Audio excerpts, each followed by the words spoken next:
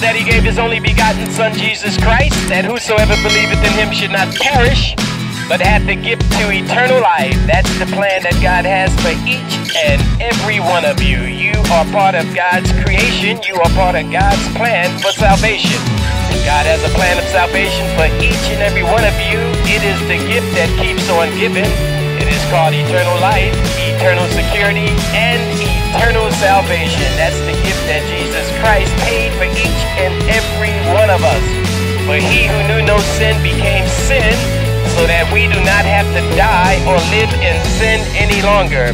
For he has become our substitutionary sacrifice. He has paid the price for each and every one of you, including myself. He died on Calvary's cross 2,100 years ago. He who knew no sin became sin, so that you do not have to live or die in your sins.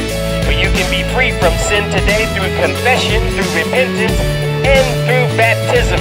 All you have to do is accept what Jesus Christ did 2,100 years ago on the cross at Calvary.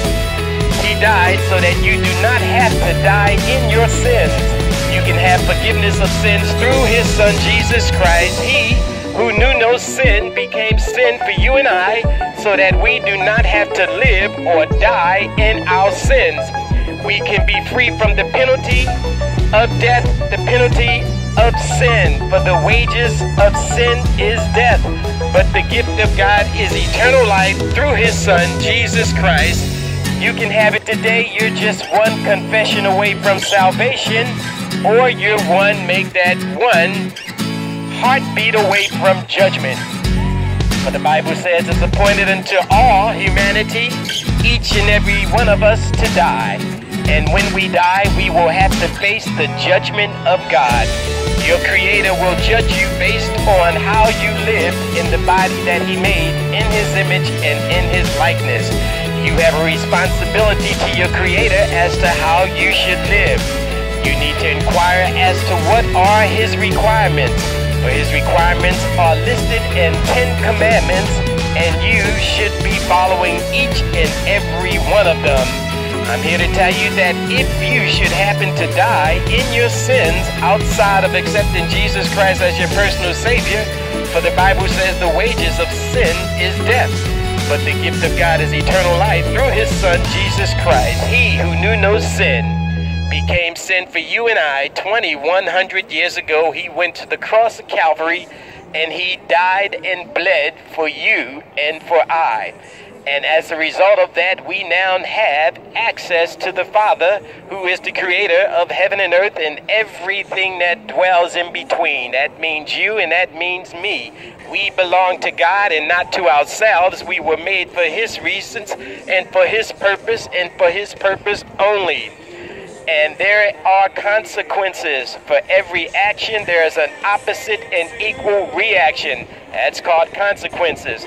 What consequences I'm referring to? The life that you live in the body that your Creator God has given you was fashioned in his likeness and in his image. You have sinned against God simply by being born. You were born in sin and shaped in iniquity. And as a result of that, all have sinned and fallen short of the glory of God. And we are all sinners by birth, which is a part of our DNA through Adamic nature. We have all received the bloodline or the DNA of the first man ever created, Adam, and it runs through our veins, and that is sin. Sin runs through your veins even as you walk and stroll this boardwalk today. You were born in sin and shaped in iniquity. And as a result of that, you are in need of forgiveness, for you have a debt that must be paid, and that debt was paid 2,100 years ago on the cross of Calvary by one known as Jesus Christ of Nazareth. He paid your debt, he paid my debt, and as a result of that, we all can be free from the penalty of death, which is the penalty of sin. You do not have to live or die in your sins when someone named Jesus Christ has already done that for you. For he is the only propitiation. He is the only sacrifice worthy of repentance. You can have your sins forgiven through his Son Jesus Christ today. All you have to do is just confess, repent, believe it, receive it, continue in it, and you will be walking the path that will take you to a place called heaven. That's where you want to go. That's where I am going. You can go there too if you should happen to die before Jesus Christ returns. You can have that hope now, and his hope is for each and every one of you. We live in evil times. These are perilous times in which we live. Do not, I repeat, do not take your lives for granted. For today is yours now while you yet have breath in your being, but tomorrow is not promised to you. For you can die on your way home today. You can die in your sleep. And if you die outside of Jesus Christ, for the Bible says the wages of sin is death, and we all have sinned simply by being born. We have sinned against God. And as a result of that, God sent his son Jesus to die as our substitutionary sacrifice, as our propitiation, as our atonement. And as a result of what he done, we can have the gift of eternal life, which comes about eternal security, which comes about eternal salvation. That's the gift that keeps on giving. That's the gift that's going to bless you beyond this world. For this world as you know it is coming to an end, sooner if not later. We are living in the last days. These days in which we are living are evil. For we're living in a time of nuclear war and nuclear threat. For nuclear war is coming sooner than later. And my question to you is, where will you run when nuclear war begins? Where will you run from a nuclear fallout? I'm here to tell you that you can't run very far. And if you don't have Jesus Christ as your refuge, as your hope, as your place to run, then you will be lost to your own demise. As a result of that, unfortunately for you, you will die in your sins. When you don't have to die in your sins, you can have your sins forgiven through what Jesus Christ did 2,100 years ago on the cross of Calvary. He died and he bled, for there is no, I repeat, there is no remission for sins except through blood sacrifice. And that blood had to be pure blood. That was the only blood that could atone for sins. And the person whose blood was pure was Jesus Christ. He died willingly for you and for I. And as a result of that, we have access to the Father in forgiveness and in repentance. And if you repent, confess Jesus Christ today, you can receive the gift of eternal life, eternal salvation, and eternal security. All three of those can be yours simply by believing in what he did for you and for me. He who knew no sin became sin so that you do not have to die as a result of sin. You can be free from sin through confession and repentance. You need to do that while you still have life in your bodies. For the Bible says it's appointed unto all humanity to die. One day each and every one of you will die. You will face death, and it doesn't end at natural death. As a matter of fact, it's just the beginning of your life. It's just the beginning of when you will stand before your Creator God and give an account for how you lived in your body. And if you did not live according to God's commandments, then I'm here to tell you it is not too late for you, because you are still alive and you have the opportunity to now walk in his statutes and in his judgments. That's what you can do today through confession and repentance in the plan of his salvation. God has a plan of salvation, and that was enacted since the very first day man has sinned in the Garden of Eden. And as a result of that one man's sin, sin passed into all. Each and every one of us was born in sin, and we are shaped in its iniquity. And as a result of that, we stand before a holy and righteous God, and will have to give an account as to how we lived in the body that he said was made after his image and his likeness. God created you for a purpose, and you must find out before it is eternally too late what that purpose is. I'm here to tell you that purpose is for you to live according to how he has set his standards. His standards are the 10 Commandments. Those are the standards in which you must live.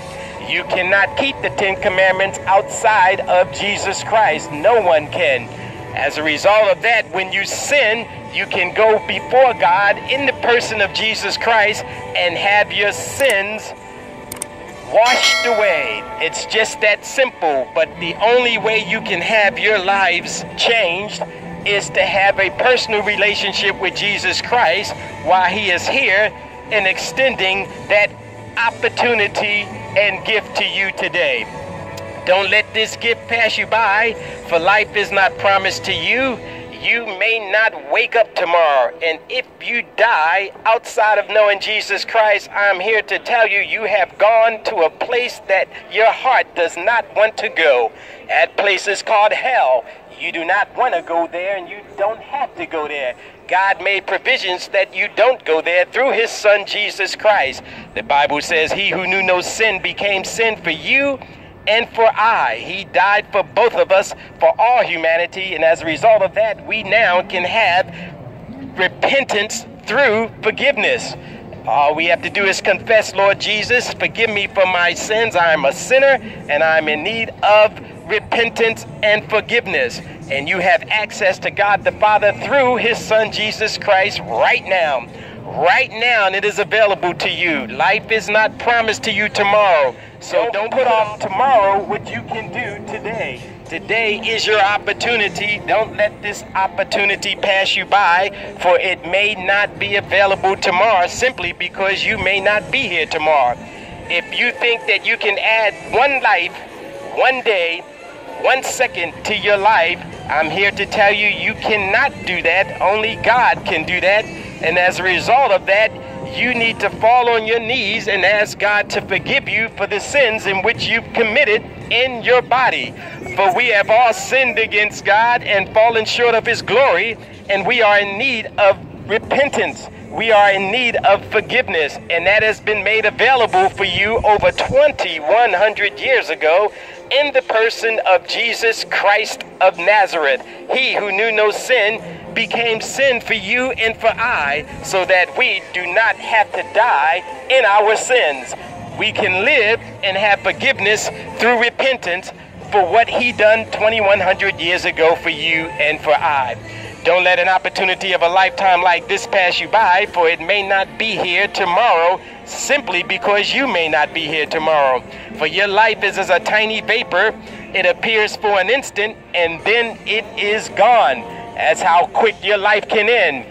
And if your life should end that quickly and you die in your sins, the Bible says the wages of sin is death.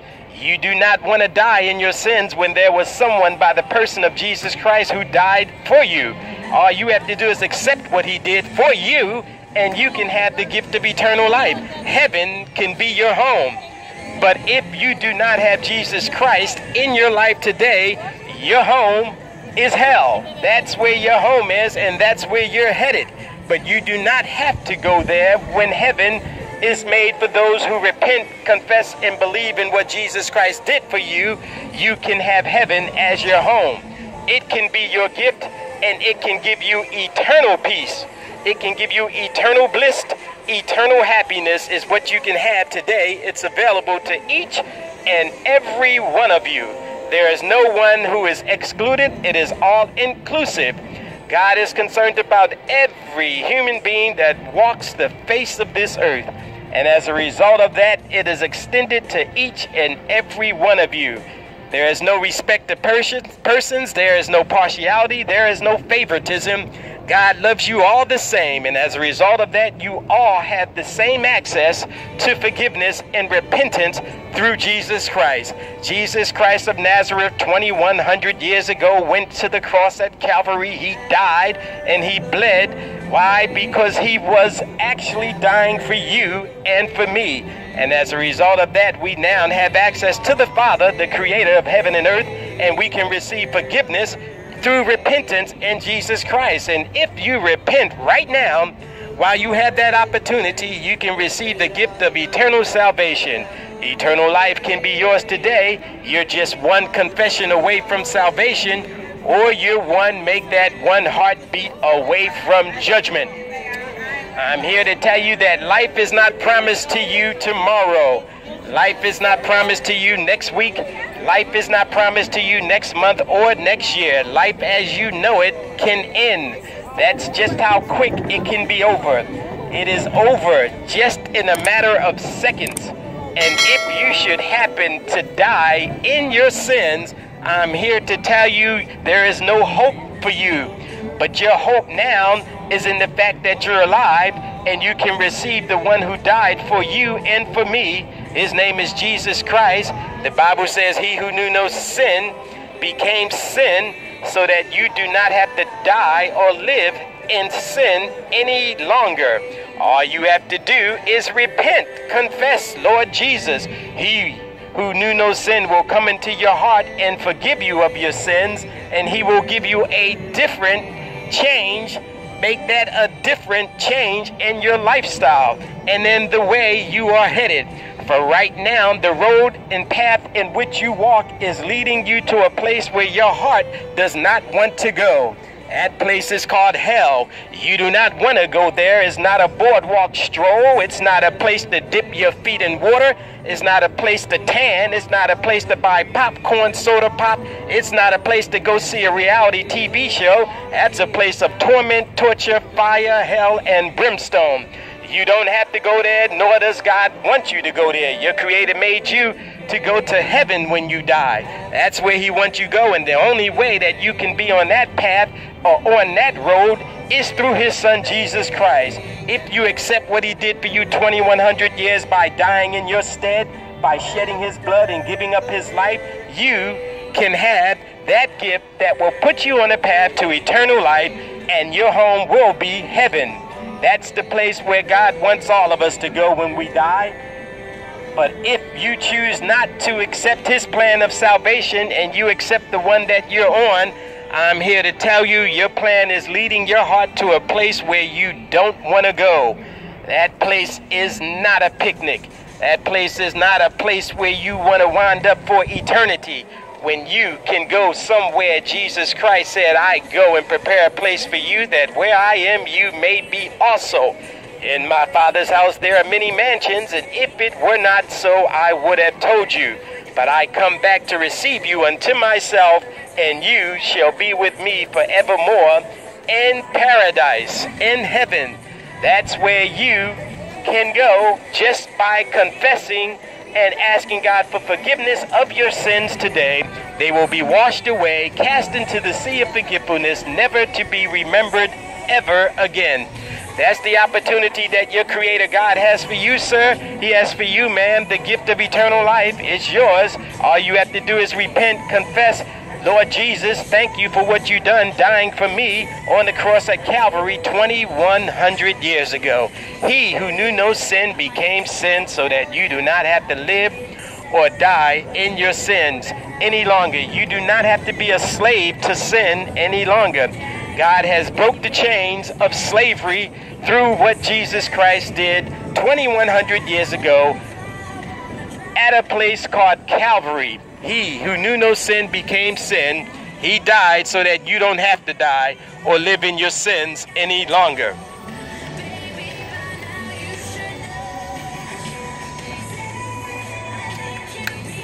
For God so loved the world that he gave his only begotten Son, Jesus Christ, that whosoever believeth in him should not perish, but have the gift of eternal life. That's the gift that keeps on giving, people. You can have it. It's simple. All you have to do is accept what Jesus Christ done for you and I. He died on the cross. He shed his blood. He died and he rose again on the third day, and now he is seated at the right hand of the Father with all power given unto him. And he has the power to save you from you. You need to be saved from yourselves. Yourselves are leading you to a place where your heart does not want to go. You just don't realize that yet. But the path in which you on is the path that is labeled the walking dead. You don't have to be the walking dead. When I say walking dead, it's your sins. Your sins are taking you to your death.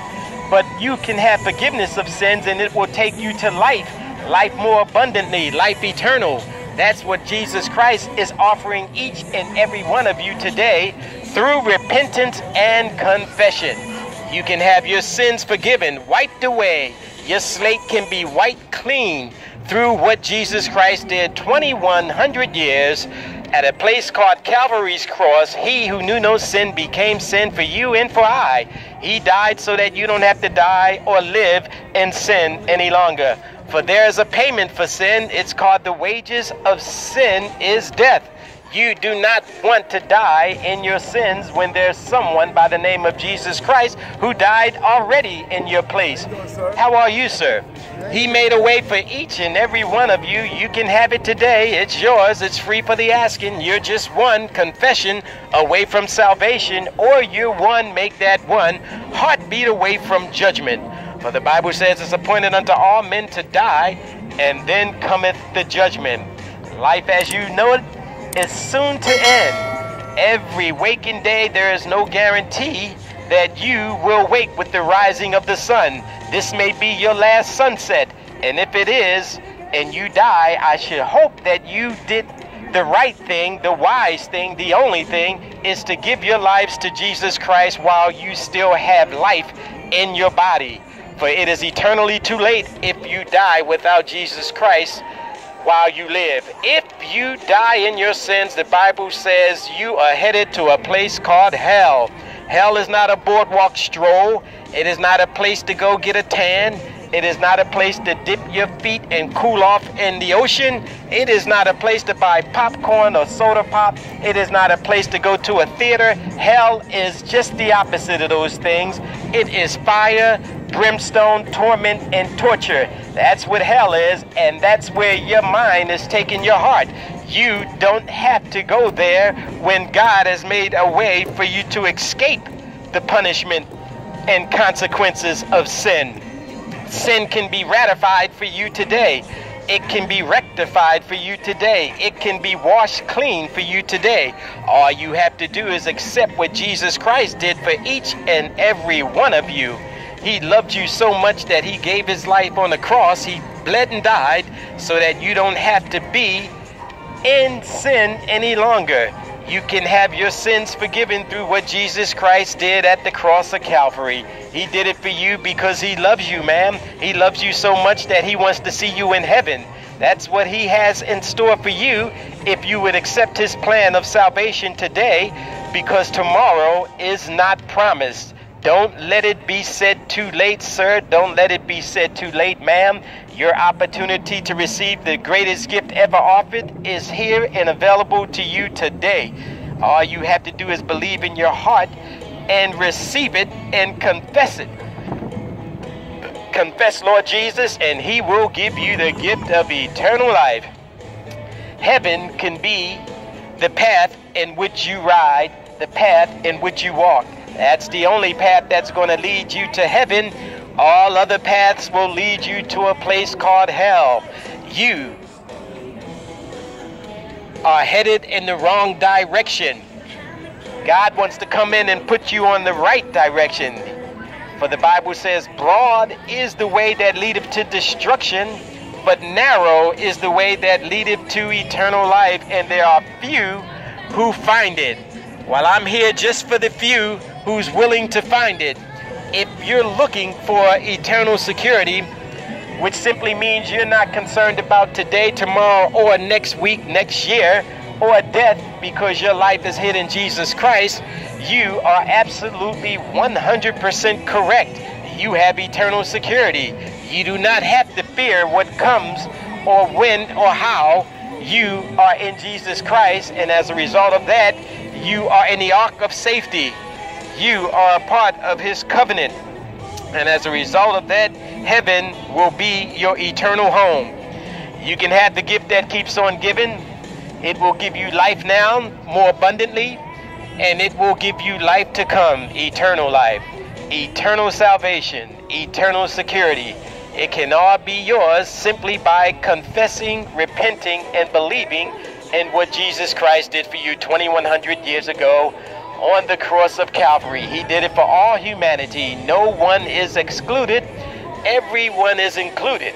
All you have to do is follow his plan of salvation. This is an opportunity that God has given each and every one of you. You can, of course, deny it. You can refuse it. That's totally up to you. God will not force himself upon you. You are free will, free moral agent. As a result of that, you make your choices. But for every action, there is an opposite and equal reaction. That happens to be consequences. Everything you say and do has an action. As a result of that, you deal with those consequences. And if you refuse God's plan of salvation, there are consequences that you will have to face. They're not good consequences. I'm here to tell you there are bad consequences. Don't be bad when you can be good. You can be good only if you accept Jesus Christ today. He will give you the goodness and righteousness that he has for each and every one of you. You can stand in his righteousness and not in your own. For in your own righteousness, there are nothing but filthy rags. The Bible says our works are as filthy rags compared to the righteousness of God. You need the righteousness of God to even stand before him.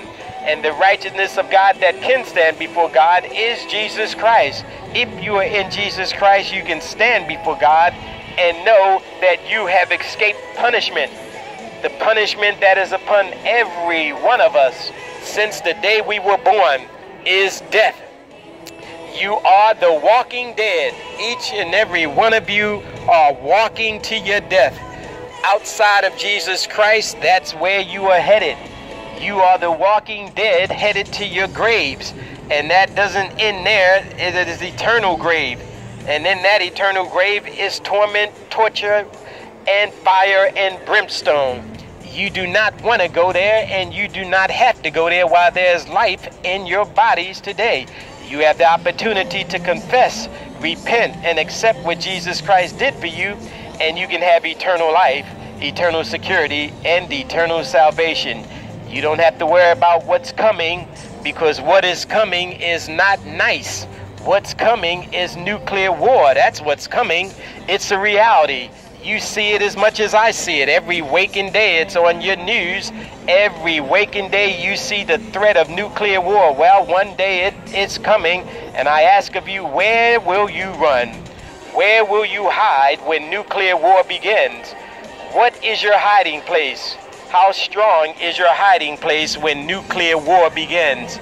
You can't hide, you can't run. No matter how deep you go, you will not be able to run from the fallout of nuclear radiation. That radiation has a purpose, and its purpose is to kill and destroy. I'm here to tell you that the Bible says 1/3 of all humanity will die in the next world war. I repeat, 1/3 of all humanity will die in the next world war. 1/3. There are 7.5 billion people walking the face of the earth, and I'm here to tell you 2.5 billion people will die in the next world war. And of that 2.5 billion people who will die in the next world war, 60 to 90% will be innocent civilians, much like yourselves. You may be one of those fatalities that will lose his or her life in the next world war. But I'm here to tell you there is an intervention. There is an escape route. There is a way to escape the penalties and the judgment of God that is coming upon this country and the world. And that is through his son, Jesus Christ of Nazareth. He is your only hope. For he said, I am the way, the truth, and the life. No man cometh unto the Father but by me. For the Bible says there is no other name given under heaven whereby we can be saved, but through the name of Jesus Christ. He is your answer. For he said in his word that he is the Lamb of God that taketh away the sins of the world. Your sins and my sins can be taken away and never brought up in your face ever again.